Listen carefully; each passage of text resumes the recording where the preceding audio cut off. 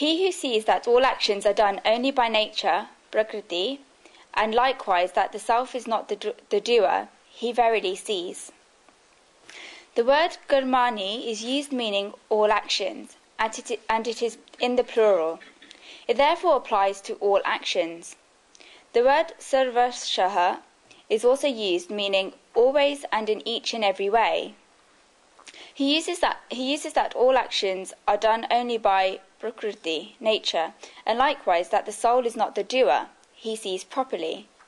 Such a person knows that he is the soul, and therefore he is not performing any karma, actions, and all karma that are taking place are being performed by prakrti, nature. Such a person sees properly. This means that this person is a true wise person.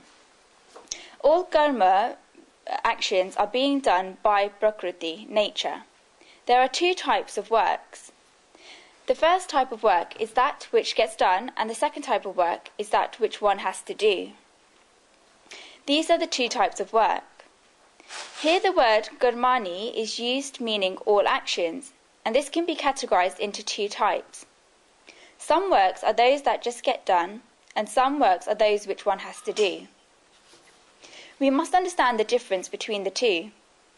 We performed the work of growing because since we were born, we slowly keep growing from childhood to youth, then into old age.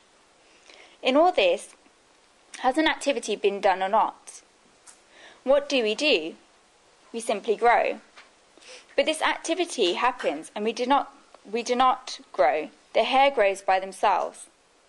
We have no control over them and we have nothing to do with them. In the same way, there are many such activities that are taking place in the world. When one plants a seed and then a plant keeps growing, it keeps growing, this activity is happening. Who is performing this activity? Prakrti, nature, is performing this activity.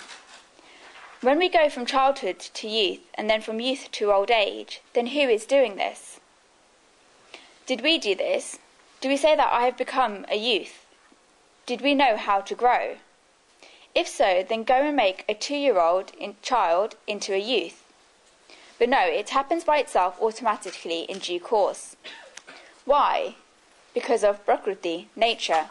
It happens naturally. It happens by itself. And the second type of activities are such that we have to perform them. If we get hungry, then we have to eat.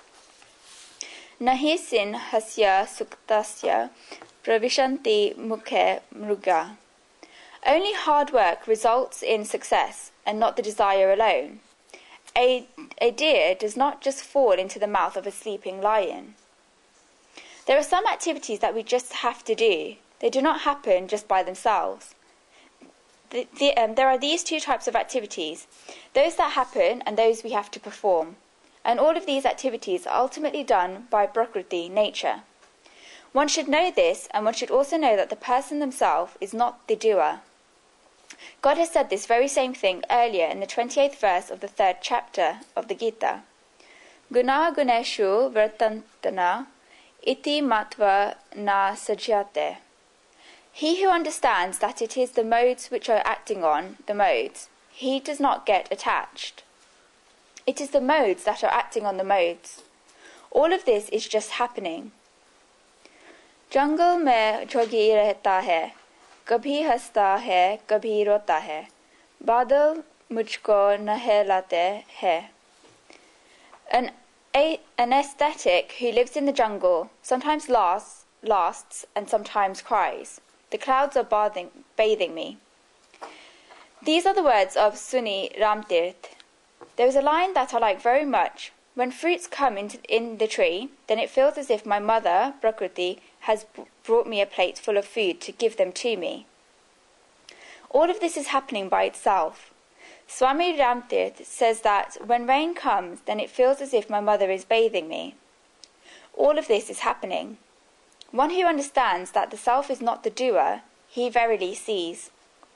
How am I doing anything? This is true Gnan, wisdom.